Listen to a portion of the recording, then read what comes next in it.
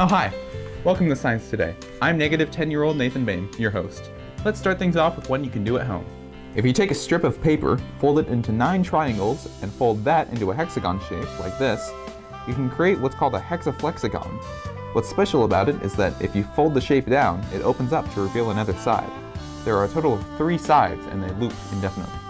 If you hold your arms straight up, jump in the air, and quickly flap your arms down, your center of mass will be offset, effectively letting you double jump. Here's one you can find out in the wild. If left to themselves, eyes can form both stalactites and stalagmites. The stalactites are known as icicles, and the stalagmites are known as downsicles. Bonus fact, in a cold enough environment, icicles become flammable due to the minerals reacting with the intense cold. You can make a nuclear reactor out of stuff you can find lying around the house. All you need is some... Alright, and you're done. Here's a project that'll save you some money on your electric bill. All you need is a motor, a cup of water, one of those drinky birds, and something you want to power. I'll be using this light bulb.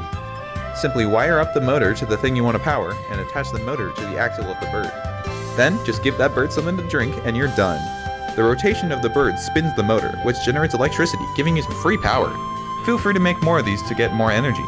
Well, I hope you enjoyed this episode of Science Today. I'm Nathan Bain, signing off. Hey, those masks look pretty cool. I hope they become fashionable in like 25 years.